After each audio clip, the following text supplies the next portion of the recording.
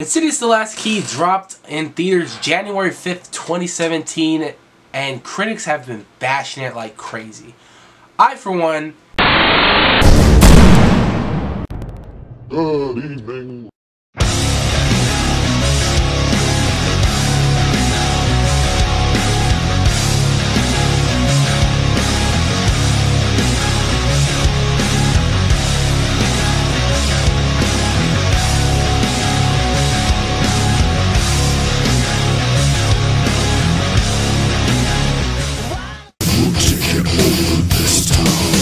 I, for one, enjoyed the movie. Now, don't get me wrong, there was a couple of things wrong with it. Just like every movie, there's no movie perfect. And the things that I thought were wrong with it were just kind of technical issues. It was nothing against the plot. The plot was actually really good. Mostly it was just kind of lighting issues. I just felt the movie was too dark. And by dark, I just meant I couldn't really see shit. But that's how these movies typically are. I'm Anthony from the Nights of Horror, and today we are going to be reviewing Insidious the Last Key. Please keep in mind that what I'm about to say from here on out is going to be spoilers to the limit to this movie. So if you have not seen the movie, pause this video, go watch the movie, and then come back and see what I thought of the movie, as I will be breaking down and reviewing the movie. If you guys are still here, if you don't care about spoilers or anything, then here we go. Insidious the Last Key is the fourth installment of the Insidious franchise. Now, we are introduced to a lot of new characters and a lot of new demons in this movie, or ghosts in this movie, spirits. So, let's just break it down from the beginning all the way to the end. We are introduced to a young Elise in the 1950s in a location called 5 Keys, New Mexico. In the 1950s. She grew up in this house, which is really haunted because they lived up in a penitentiary where patients had died or put on death row to die. So a lot of the spirits are always lingering around the area. You see a small Elise who is probably about 9 or 10 at the time, and she already has her gift. We see her drawing in the beginning of the movie, but we don't know what she's drawing. Then it reveals she has been drawing a person who was on death row in the electric chair. We know signs that their house is near an insane asylum, because every time they put someone in the electric chair, their lights start flickering, and it kind of scares everybody. We're introduced to her family: her dad named Gerald, her mom Audrey, and her brother Christian. These are all new characters to the story, and it reveals a little bit more of Elise's backstory. Elise refers to this house as not being her home later on in the movie, because she had such bad memories from this house. She sensed that there was a lot of evil in it and a lot of spirits in this house. It is also revealed in the movie, though, Elise's father is very abusive, so she has very abusive background in the movie. This is actually a prequel to, it's a prequel for the first two movies, because it takes place right before the first two movies. This movie takes place in 2010. So, we see Elise as a little girl and her brother Christian, who is probably like 6 or 7 years old when they show them in the beginning. They go to bed one night because her dad is kind of fed up with her gift. When her dad sends her to bed, he sends her to bed because when Christian saw the lights flickering, he said another inmate going to heaven and stuff, and then Elise brought up the fact that no, he was a bad guy, his last words were "go to hell," and I could feel his presence around us, which freaked out the dad a little bit more. And the mom, not as freaked out, just told the kids to go to bed, and the dad also sent them off to bed. So, when the mom's putting them down to sleep, we hear she's talking to Elise saying, you know, your dad doesn't quite get your gift, but I do. I believe that you see all these stuff and everything. I believe you 100%. Let's just keep the gift between me and you and not tell your dad too much, because he starts to freak out and everything. And then the little brother is given a whistle from the mom telling him, hey, you know, if you're ever in trouble or anything, just blow this whistle and I will come to you. But, you know, make it count, because I won't always be there in life. This whistle is going to have a major part in the movie, which I will explain to later on in the video. So Elise and Christian go to bed and finally get down when, in the middle of the night, Elise wakes up and just starts talking to her brother, or who she thinks is her brother. She wakes up her brother, who sleeps on the top bunk. They have bunk beds. and she starts talking to her brother. The brother replies to her everything she tells him, but we find out that Christian actually is sleeping on a chair next to the bunk beds when Elise opens up her little curtains on the bottom and sees Christian laying on the chair. When she looks up again, she feels freaked out, so she gets out of bed, looks up. We see someone that is under the blankets, but when Elise goes and feels for it, there's no one there. The blanket's flat immediately. But as Elise gets down, we see a little boy run across the screen behind her really quick. And then we see, the closet's open and stuff, and she eventually starts talking to the spirit. Well, it is revealed that the spirit is actually friendly to her at first. And when I say that, I'll get to that later, because the spirit is trying to trap her down somewhere to open up something. This happens. Christian eventually wakes up and sees Elise go towards the closet and start talking to someone, and someone talking back. Christian is terrified of this, so then he starts screaming. Her dad, Gerald, and her mom, Audrey, run upstairs because they hear the screaming. And her dad pretty much asks them what happened, what's going on. He comes with this stick that he carries around a lot, and he looks at Elise and tells Elise, "Are you talking to ghost?" And there are ghosts, did you see a ghost? Elise replies, yes. He kind of gives her another chance to say no, that, everything that she heard was in her head. So he asks her again, did you see a ghost? She replies yes again, but starts crying even more. He puts her against the wall and starts beating her with the stick, and that's where her abusive background comes from. Her dad used to beat her a lot as a kid, and that made her, fed up with, living with her dad eventually, which we'll get onto later on in the plot. It is revealed to that later on in the plot, he sends, that same night he sends Elise down into the basement, where it's kind of creepy down there, so she doesn't like to be locked down there. She starts crying. The mom, Audrey, is just devastated and trying to tell the dad to, ease off on her, just leave her alone and stuff. But, it was the 50s, so a lot of the men always controlled over the woman. The man was the working man, the women were the stay-at-home moms. It was different times then, so they didn't quite see eye to eye, whereas today you can talk stuff out. But she gets locked into this basement where we hear that voice again of the little kid. The little kid brings up the fact that, hey, there's this door that you can open where you can get away from all the reality, all this stuff. And that's where it's revealed that she finds a set of keys where this opens up this secret door. And when she opens up the door, the key, she leaves the key, she gets shocked, she gets back. Then she kind of gets in this trance where it kind of possesses her in a way. And then the key that opened the door was the master key, so we get introduced to the demon, who goes by the name of Keyface in here. And Keyface takes that key and adds it to his finger of collection. If you guys haven't seen the promotional for this movie a lot, this demon's famous now for having these kind of keys as on his fingers and stuff, and they all do some stuff which they are revealed later on in the plot, and I will get to that.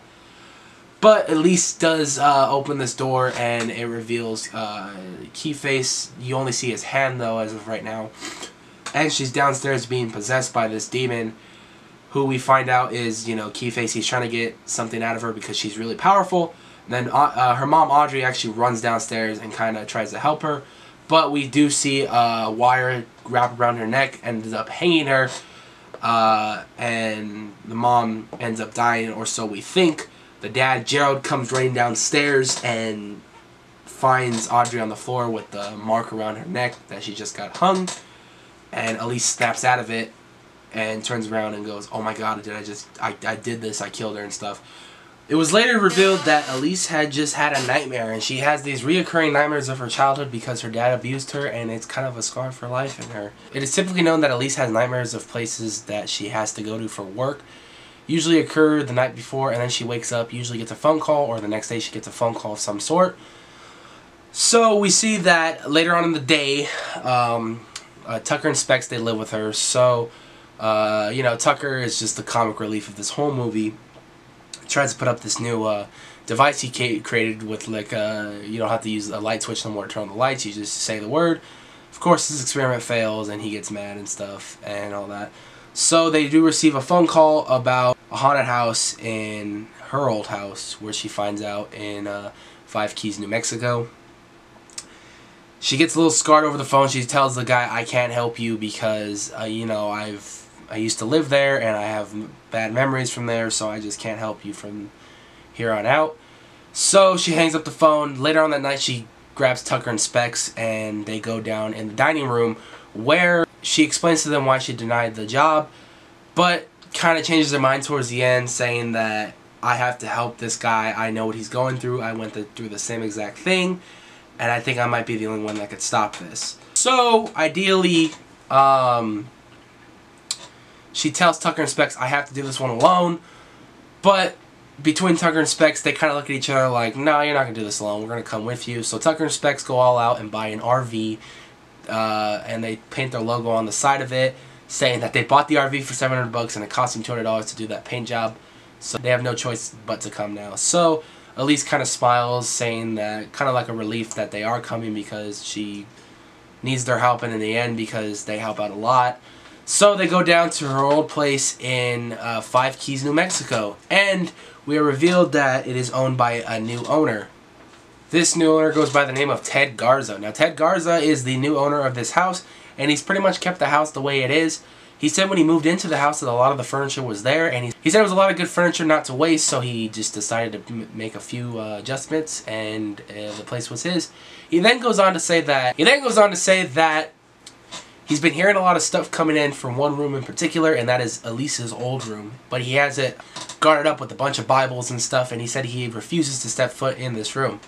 He then explains to Elise that he needs this ghost out of here because he put his entire life savings into this house.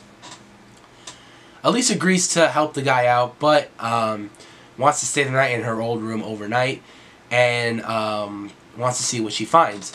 She then goes around to the house and starts revealing a lot of stuff in her past. We finally, she starts hearing a voice saying, come and help her a lot. It leads her back down to the basement, which we see kind of scars her again. She then reviews the footage from last night and knows what she has to do tonight. This time Tucker stays with her, and they end up recording sounds in the room again, where she does hear that voice again saying, you gotta come help her, which this ghost in this movie is a helping ghost, just wants to help and do what they can to erase the evil as well. But before that, the other night, the night before that, she found the whistle again. They thought they had lost the whistle when they were children forever, but she finds the whistle, and that whistle is another major playing point in this movie.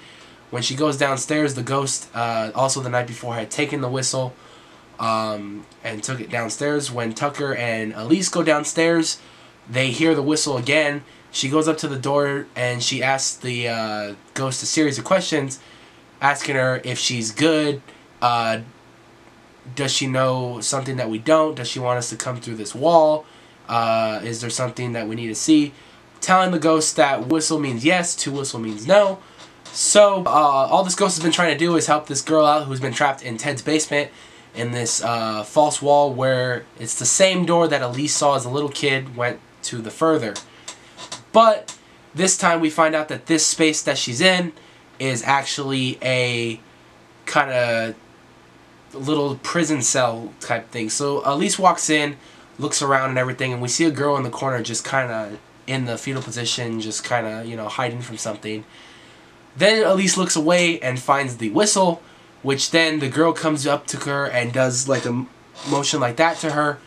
And then we finally hear the ghost come out and pop out with another jump scare, which Insidious is famous for doing, that says help her. She yells it out real loud.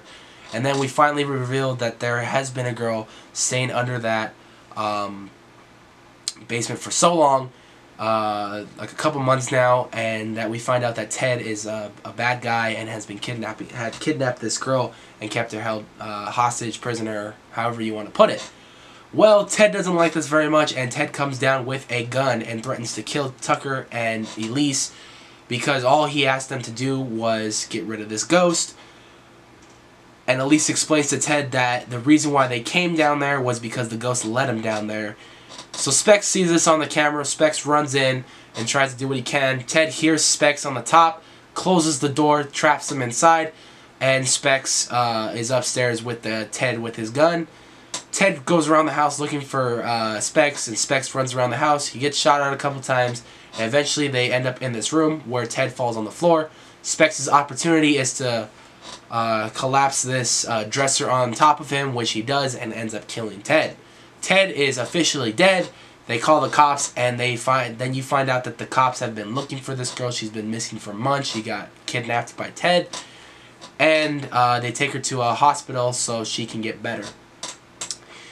We then come back to them in front of the house during the day. Elise looks up in the window and sees that girl who helped out, and we kind of think it's all said and done from there. Well, they end up going to this cafe to eat, and it reminds Elise of her childhood living in Five Keys. And she sees these two women. These two women are revealed to be Elise's nieces because they are her brother's children. She goes up to them. She looks at them, and she says that they look very familiar and everything. She feels like she knows them, or has a relation to them. Christian walks in. He's a lot older now, just about the same age as Elise. He looks at Elise kind of like with the shock on his face that he hasn't seen her in so long. Because in the plot, it is said that when Elise was a teenager, she got so fed up with his dad, with her dad. She got so fed up with her dad that she just kind of walked out. That day, she also saw a lady in the laundry room, and she thought it was a ghost. But I'll get to that later of who that was and why Elise thought it was a spirit. But she sees this girl in the laundry room, and then the dad checks and there's no one there. And then he was about to beat Elise again, and Elise had just had enough, so she just ran out and kind of went on to do her own thing because she was tired of being abused. And that actually pissed off Christian, because Christian was then left alone to be raised by their abusive father, who he did not like at all as well. So Christian walks into the diner and sees Elise for the first time in I don't know how many years. And he's shocked, but then at the same time he's pissed. She goes up to Christian and tries to apologize for leaving him alone for all these years, and that she wished she can change what she did. But Christian is still very pissed off at her, so he just kind of yells at her and says that we're nothing, you're dead to me pretty much, and all that. He grabs his daughters. Then we reveal that those are Elise's nieces. Elise kind of finds that out, and Elise also wants to meet them and is interested in seeing who they are and everything. This is the first time that the daughters find out that Christian had a sister.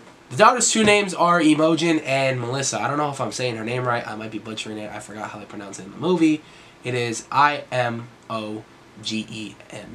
So I'm going to just say Imogen. Imogen and Melissa. Imogen and Melissa are happen to be Christian's daughters and Elise's nieces. So we see that Melissa gives, talks to Elise saying, hey, I'm sorry, he's usually like that a lot. I didn't know he had a sister, and it's very nice to meet you and all that.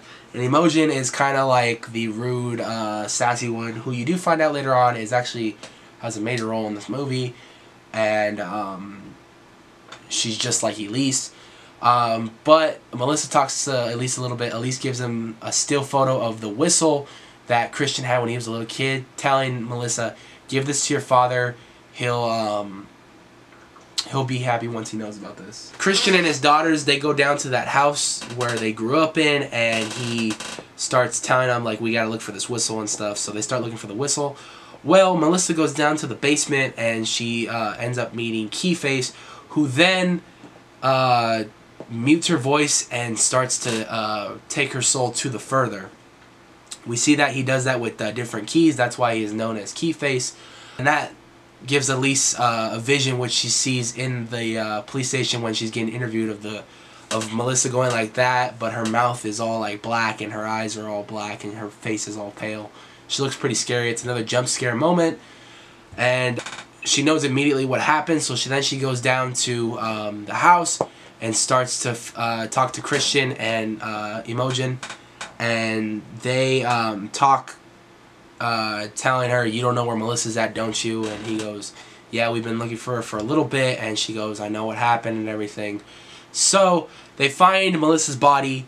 They call the paramedics, and so Christian and Melissa go to the hospital. Imogen was going to come with them, but Imogen says, I'm going to stay back with Elise. I have a feeling I just belong here and stuff, so Christian kind of agrees to it. Then Imogen tells Elise, hey, I'm just like you. I get dreams, and then these dreams end up coming true. I have these visions. I'm just like you. And Elise is not, Elise kind of is surprised at the same time, but she's not surprised. She kind of already knew this. So Imogen, Elise, Tucker, and Specs, they go back into the house and they do more of an investigation of what's going on. They're trying to get to Keyface. They're trying to get to the further. They're trying to rescue Melissa's soul. Melissa's in the hospital. All this is happening with Christian. So we see Elise. She gets caught by Keyface herself as well. And Keyface takes her soul and mutes her, and takes her to the further as well.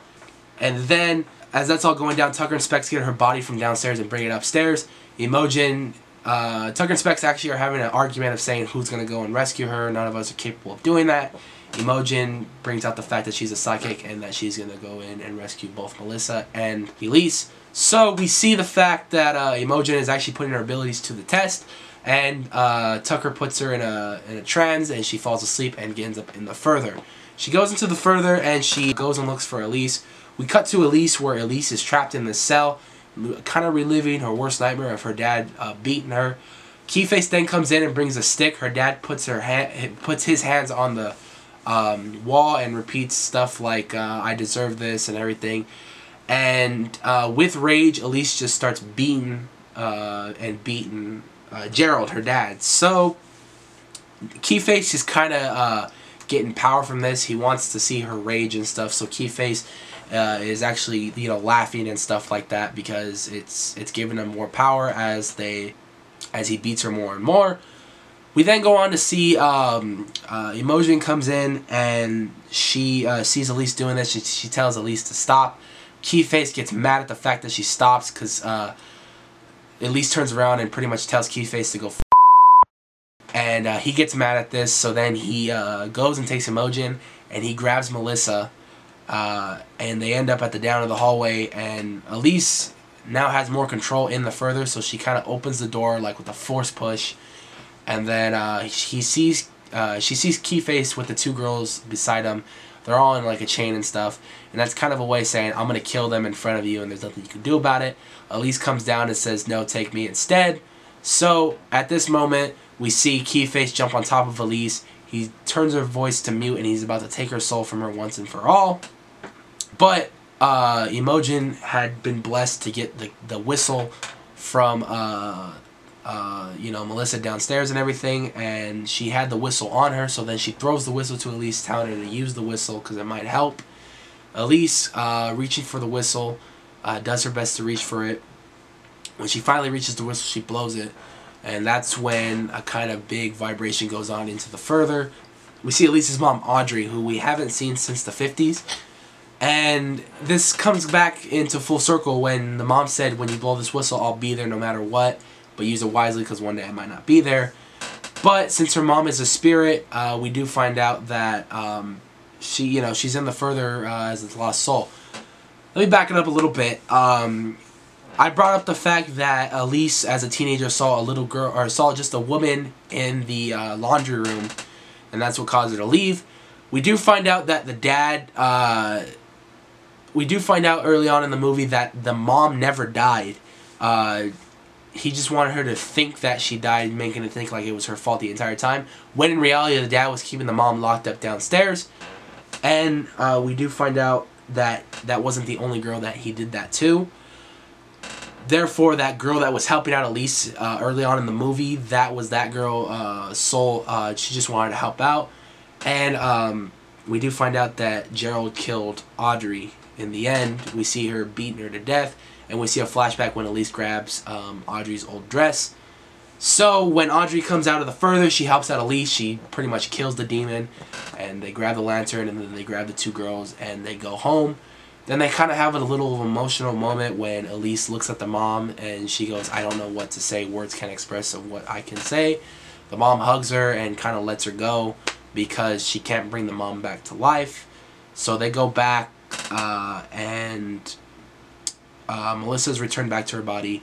Imogen and Elise are back to their body, and they run down to the hospital. everything's good and said and done at the end. Christian eventually apologizes, saying that, you know, you say that you bring in demons all the time. I think it was my fault, the reason why this demon was here and stuff. So he apologizes. Elise and Christian are reunited. She meets her nieces and everything. So everything's all said and done, and they leave. And then we get that last scene of every Insidious movie that either sets up the next movie or just kind of has you in a cliffhanger of what the hell's going on. That scene is Elise having another nightmare. But this time she's having the nightmare of the first Insidious movie.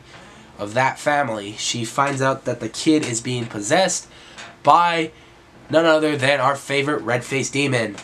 And it proves to another jump scare moment that we see. She sees the little boy Dalton in bed. He's sleeping and stuff, and we see the two parents. They're talking about what's going on. They think it's the house and stuff. But before that, we see any of them. We start to see image of the house. A lot of people, if you're diehard Insidious fans, you know what the house looks like and stuff. We see images of the house. Then we go to Dalton, and he's asleep. And then the camera pans outside of the window, where we just see kind of the outside in a tree, and then the red-faced demon pops up. And then she wakes up from the dream and gets a call from the family, and she says, I already know what happened. I'm on my way down there right now. And that's what full circle. It sets up Insidious 1, so you can go back and watch it. All in all, guys, this movie was really good. I never have been disappointed with the Insidious franchise. They've all been good in my opinion, so I suggest you guys go see it. Don't listen to the critics. I think it was really good. Guys, I know this video was long, but I had to break down this movie and I had to review it, so thanks guys for watching. As far as future Insidious movies goes, with the way this one ended, I don't know if we'll be getting any more. If they want to keep making money, because they usually do, or if they want to just keep giving us scares, Blumhouse will greenlight it and stuff like that. But guys, thanks for watching this Insidious review. Thanks for watching. I will see you guys in the next video.